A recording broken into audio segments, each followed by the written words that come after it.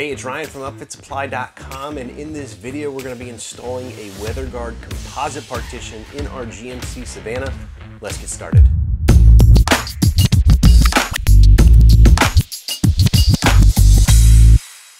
Now included in the box is a fully illustrated installation guide from Weather Guard. They're the manufacturer, we are not. We are doing our best to follow this, but just make sure you look at this for the ultimate source of information. We're gonna do a little bit of vehicle prep here. First is I'm gonna mark kind of up here in our cross member. We need to mark where we're going to attach our header panels. We actually have a ceiling liner in place right here that may need to trim so that we can get access to that cross member up here.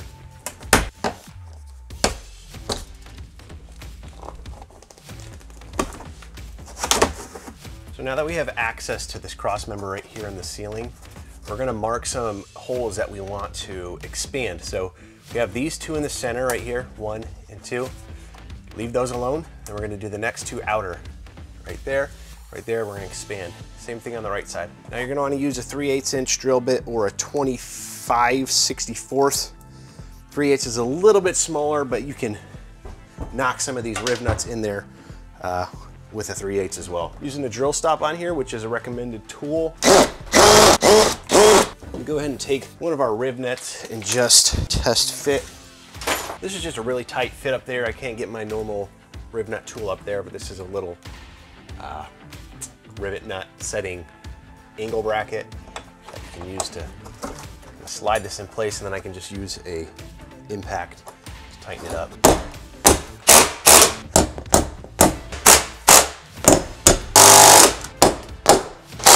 All right, so you can see up here we've got all 4, 1, 2, 3, 4 rivet nuts in there. That's all we need to do on this top cross member. Next, we're gonna install our header bracket to this cross member up here.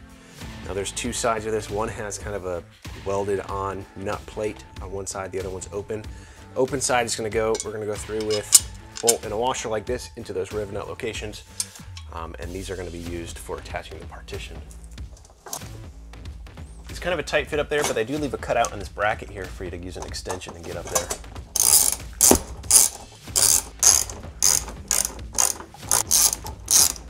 Now we're going to use a T50 Torx bit to remove our D-rings.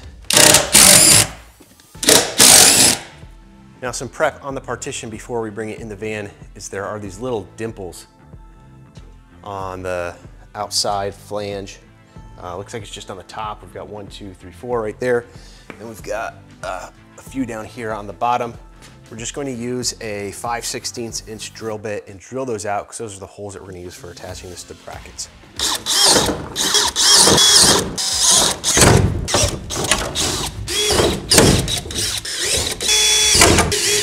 Next, we're going to attach this floor bracket to the partition with carriage bolts, washers, and a lock nuts.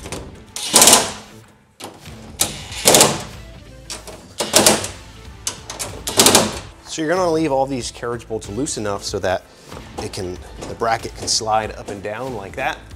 And now we're gonna bring it into the van.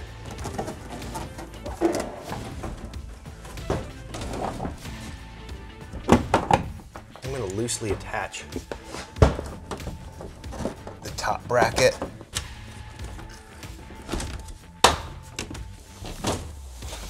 Now we're pushing this all the way up to this B pillar right here. I'm just going to use a marker, try and mark on this where everything lines up. Just marking on the trim where these holes need to be made. Now there is a metal bracket that kind of goes along. You can see these bolts here that attach it to the composite material. Then it comes all the way out here, lines up for your B pillars. You want to make sure that that bracket, sometimes you can get bent in a little bit. You just want to make sure that your holes align right there so that when we do attach through here, that we're going through the bracket and the composite material. Now we're kind of gonna reverse what we just did, take it back out of the van so we can prep our holes. Now over here on this side of the B pillar, there's the trim. We have some wiring. We have some wiring right here for we have lights up here. It's kind of in that area. There's also a factory wiring harness right here as well. You just want to be careful of that when you're doing your holes. That's why you don't want to drill blindly through those holes. You're going to remove this and cut away a portion of this trim. You get a hole, and we're gonna try and sneak past this wiring harness without having to relocate it or anything like that. Same thing happening over on this side. I'm just prying this away a little bit to see what's behind here. And there is a wire back there, so we're gonna be careful of that when we're making our hole. I'm gonna first just cut this trim away, try and stay away from any wires.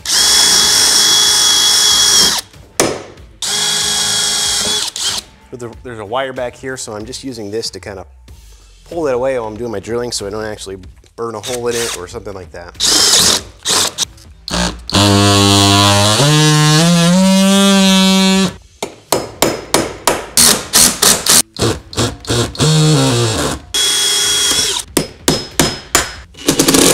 Next, we're going to take these 1/2-inch spacers like here, and we're going to tape them in place against the trim. Otherwise, it's going to be really hard to hold one up. I'm just going to poke a hole in here for my bolt to fit through, depending on the tape you use. Easier said than done. Using a punch here to index it up against that hole.